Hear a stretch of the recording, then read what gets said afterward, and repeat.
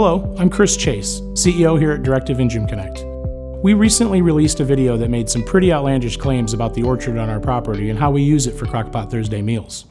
Luckily for us, we have this beautiful pizza orchard here in our yard.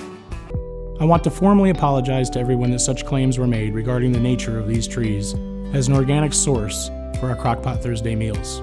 Despite what was said in the video, these trees are simple apple trees and not pizza trees. My staff making such outlandish claims is not the way we do things around here. Those responsible for making these claims will not be permitted to enjoy our Crock-Pot Thursday meals for 1 month and will also be responsible for cleaning up afterwards. Finally, to make up for my staff's indiscretions, I want to show you where we actually get our pizzas, Sal's Pizzeria in Oneonta. So as you know, before we had misrepresented where we get our pizza from. It's not organic and grows on our orchard, but it's actually made by Joe here at Sal's.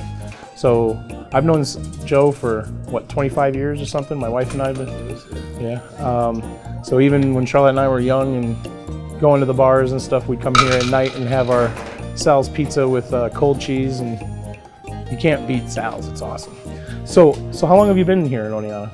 Well, this October 19th, it'll be like 40 years. 40 years? Yep, I opened up October 19th, 1977. Wow, that's a long time.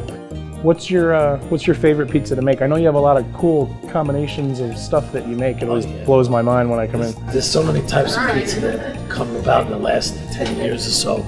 I mean, back in the days it was just pepperoni, sausage, mushrooms. Yeah. But now it's like such a variety of almost from A to Z. I mean, we put chicken on pizza now, we put bacon, we do meat lovers.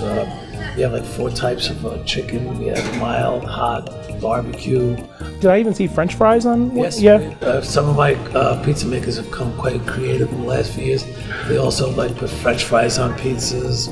Family works in the business, I take it? I know your wife is here quite a bit. Well, when I started out, it was my mom and dad helped me out. Then my wife came about a couple of years after. And she's been here now with me about 35 years.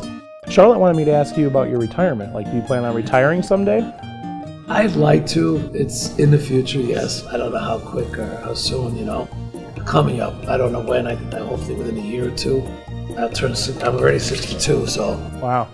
So do you have someone you're going to pass the business down to? Because if you retire, I'm thinking about passing it down to family. Gotcha. I have a family member that's really interested right now, so hopefully that'll come into the picture within a year or so. It's good to have a succession plan. Yeah. So, all right, well, thank you so much for making our pizza on Thursdays. We appreciate it. No problem. It's my job. I love it. Yeah, well, we love your pizza, so it's great. Great to see you. Thanks so much for the interview. I appreciate it. Well, thanks for joining me. Nice seeing you.